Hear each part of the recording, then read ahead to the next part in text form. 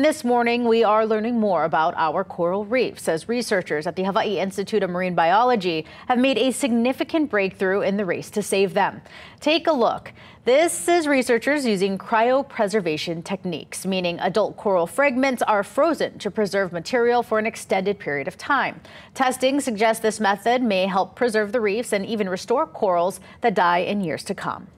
The first goal is to secure the genetic diversity of corals, well, here and ideally around the world eventually, so that, you know, if we've lost them in the wild, we haven't lost them forever, right? And so that's the long-term gene banking strategy. But in this case, it's adult coral tissue and not just single cells, right?